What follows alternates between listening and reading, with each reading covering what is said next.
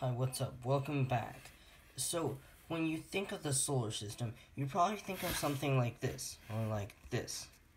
But this drawing is very unhelpful because both sizes and distance here are wrong.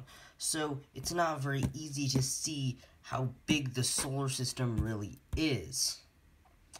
Now, I attempt to fix that today by giving you a true scale model of the solar system. Now, you've probably seen several people do this before, but you've never seen anything like mine. Maybe you have, I don't know. Okay, so the scale I'm going to be using for this project is 1 to 100 million, which would shrink the Earth down to this size, which is 12.5 centimeters or 5 inches in imperial units. Now the sun is, as you probably already know, 100 times bigger than this. So in order to see the size of the sun, we have to go outside.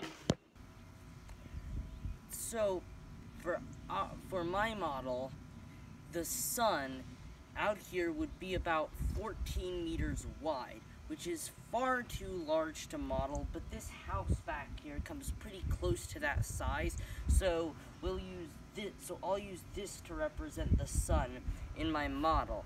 Now, onwards to the first planet, Mercury.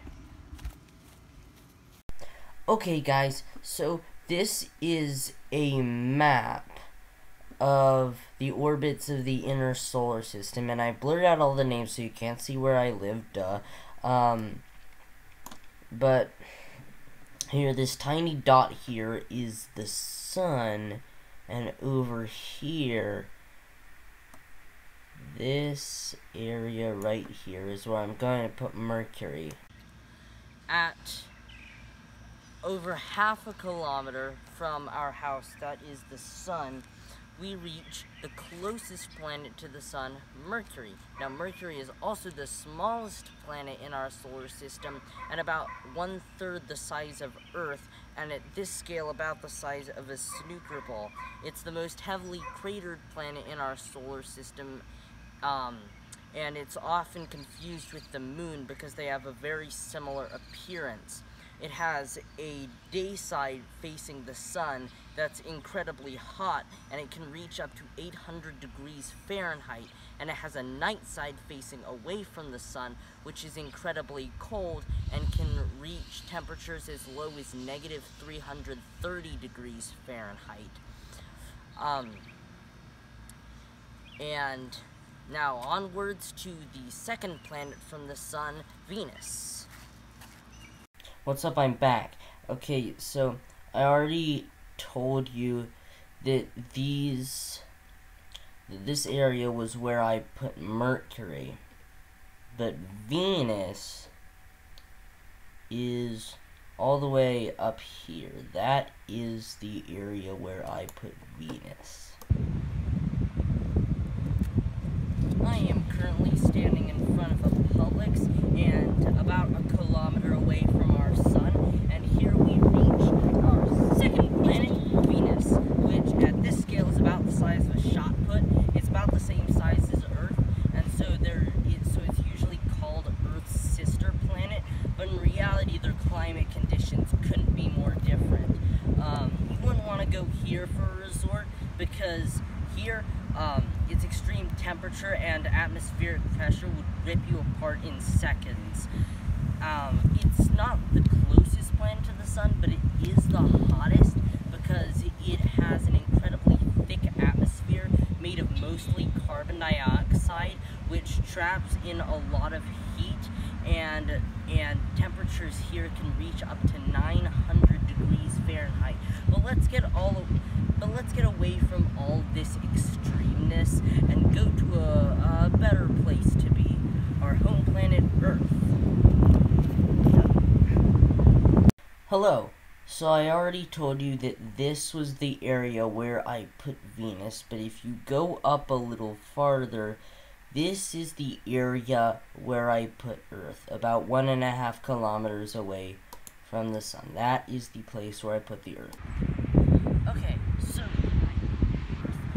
So there is quite a lot of a little bit of rain happening currently, but that's actually appropriate because this planet Earth is famous for being the only planet with liquid water, and Earth is the only planet with life because it has liquid water, and you're probably pretty familiar with this.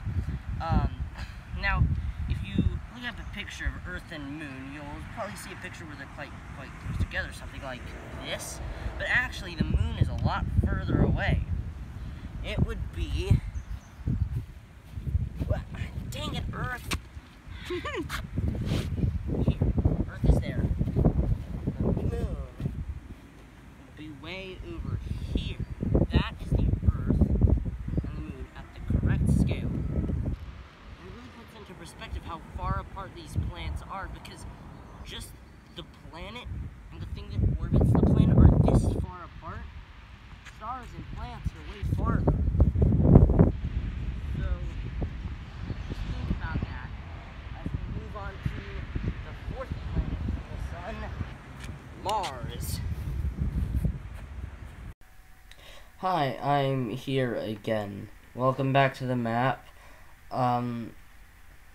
Now, as you'll remember, the Earth was right over here, and I'm actually not sure where I'm gonna put Mars, but probably somewhere over here. That is where I'm going to put Mars. Welcome to Mars. Mars is about half the size of Earth, and at this scale, about the size of a tennis ball. It is the fourth planet from the Sun, and it's famously nicknamed the Red Planet because iron oxide in its soil gives it a dull red color. A fun fact about Mars is it is in the habitable zone along with Earth, but since it is very dry, not a lot of life can exist there, if any. Mars has two moons called Phobos and Deimos, but even at this scale, they're too small to see. But now we exit the habitable zone and enter the Asteroid Belt. I am currently standing in the center of the Asteroid Belt in this model, and I am about to show you the size of the biggest asteroid at this scale, and you're probably thinking, wow, the biggest asteroid? It must be really huge, but it isn't. It's this. This is the largest asteroid. It isn't even an asteroid. It's a dwarf planet.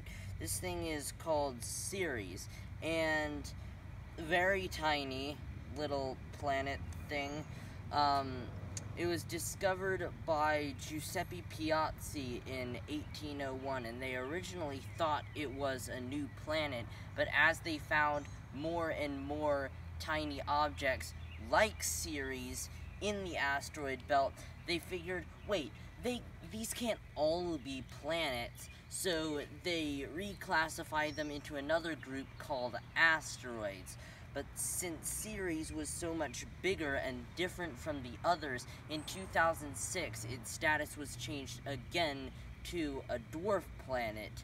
But to get to the next planet, we have to go quite a lot farther away. So let's go there.